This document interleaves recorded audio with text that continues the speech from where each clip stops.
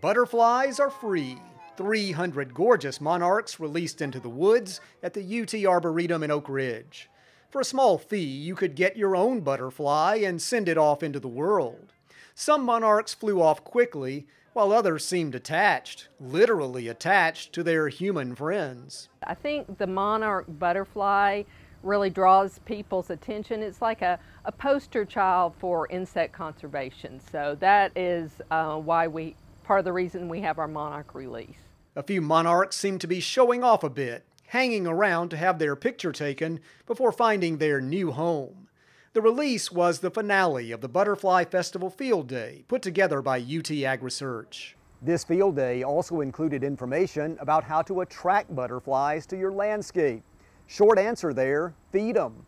Certain plants and flowers are enticing to butterflies, and they also like small pools of water. What you do in your home landscape, your business landscape, your place of worship can make a big impact on our environment and insect health.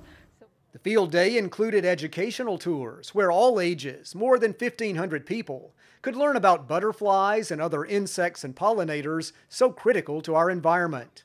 A popular stop, this butterfly tent, where painted ladies were the species on display.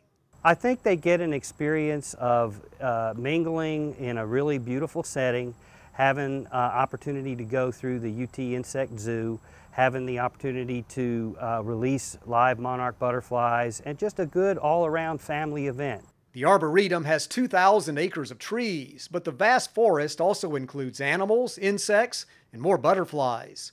Also visiting the field day, this male tiger swallowtail, dining on plant life, and also not shy about being photographed. Shirley Raines, who wrote a children's book about butterflies, was one of the educators here. And butterflies are beautiful. The UT Arboretum is a wonderful source, so they get to see the butterflies in their natural settings, and the release of the butterflies is almost magical. You're going to name it? Roy. Roy. Autumn is still a time when we can see butterflies, finding them in the wild or bringing them closer to where you live. One of nature's most beautiful creatures, they add their own color to our world. This is Charles Denny reporting.